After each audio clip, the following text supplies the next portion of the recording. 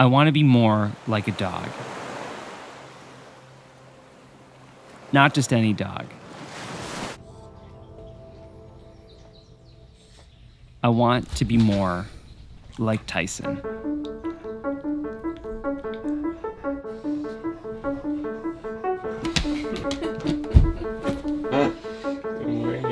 morning, Day-Day. You wanna go for a walk? You wanna go for a walk?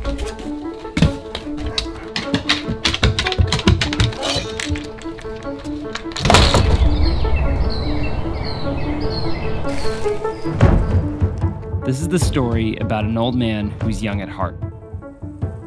One whose wisdom has changed my life and many around him.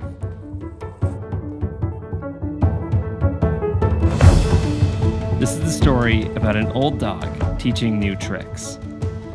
A boy, a monster, a companion, who's dog-eared the most important chapters of our lives. This is the story of more than just a dog. This is a story of Tyson.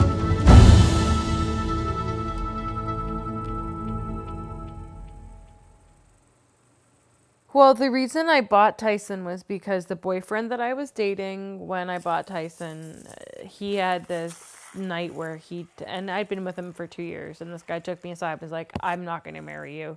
You're pretty much just here for now. So I was like, screw this. I want a guy that's going to stick around. I don't think Tyson knew that I was like, all right, listen, I'm buying a ride or die. You have no choice about this. You will suffer with me.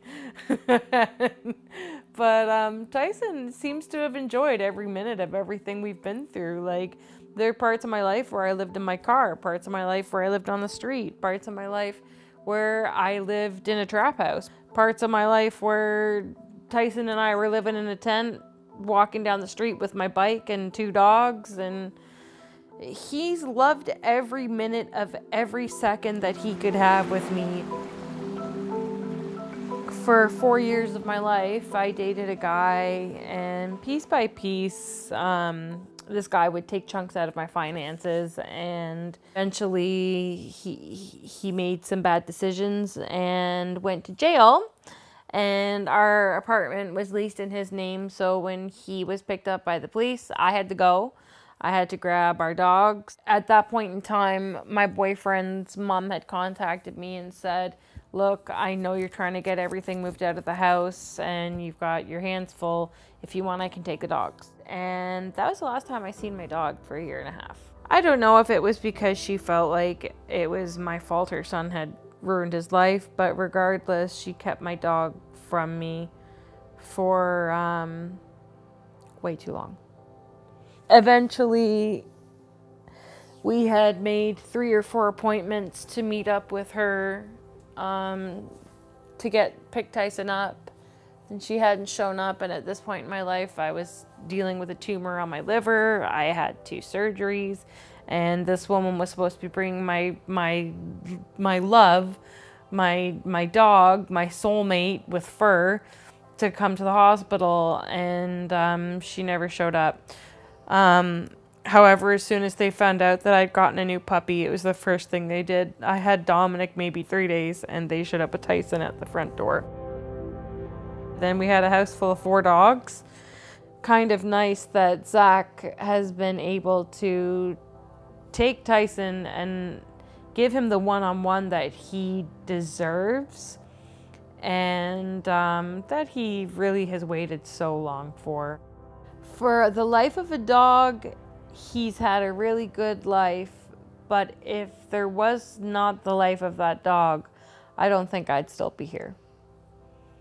Tyson's kind of the fuzzy glue that held me together. It's pretty good, hey buddy? Hey? You're a good boy. Love you. I overcomplicate things, he simplifies them. I look at 1,000,000 tasks and he looks at 1. I'm constantly hungry for happiness. Tyson is always happy. Sometimes I'm jealous at how much attention my girlfriend gives to him. and I know he's jealous of the same thing. Are you getting jealous? Are you mad? Are you jealous?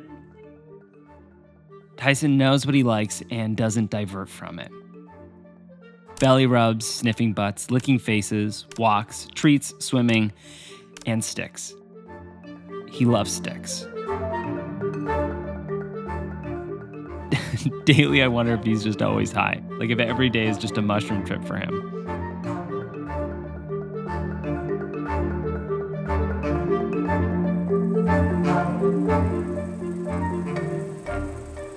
Basically, Tyson's always been in our timeline for every single significant event that's happened. He's seen my sister go through this up and down roller coaster. He's seen me leave home, come back home, parents separating to getting back together.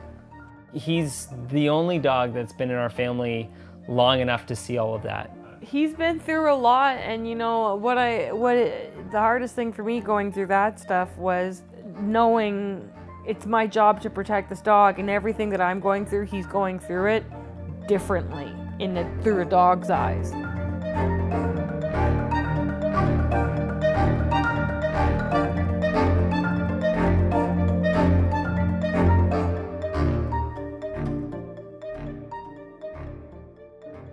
But the reality is, Tyson is an old man. His bones are brittle, and he wakes up sore and goes to bed early. A year ago, we found out his body was full of cancerous tumors and irreversible discomfort that we all had to deal with. A year ago, we were told by the vet that Tyson wouldn't be with us for much longer. Knowing this, I took Tyson under my wing to give him the best last few months a dog could live. Those few months turned into a year, and that year turned out to be the best year a human could live too.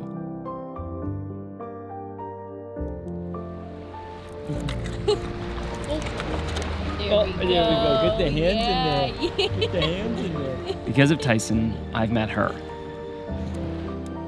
And because of Tyson, I've become this guy. Because of Tyson, I never stopped feeling loved. No matter how bad things got, I always had a reason to keep pushing on because somebody needed me. You know, if I wasn't going to do it for myself, you know, at a certain point in time when you're going through that shit, people give up. They give up on themselves because they don't feel like they're worth that stuff. But a dog is worth that stuff. You know? I think we can learn a lot from dogs. The best things in life have finite timelines, constant reminders that if we want them, we need to be present with them.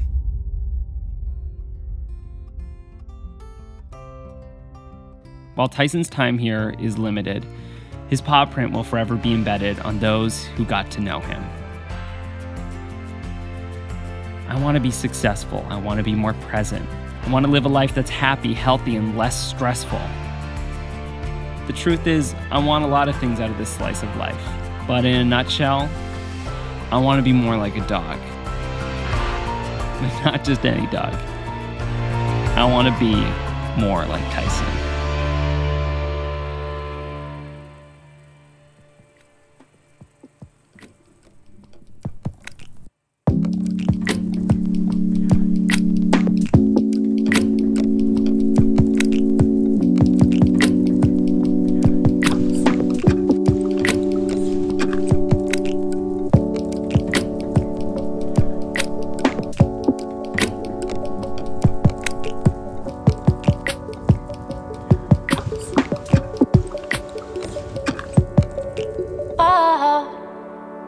Want you to be mine, and I want you to be mine.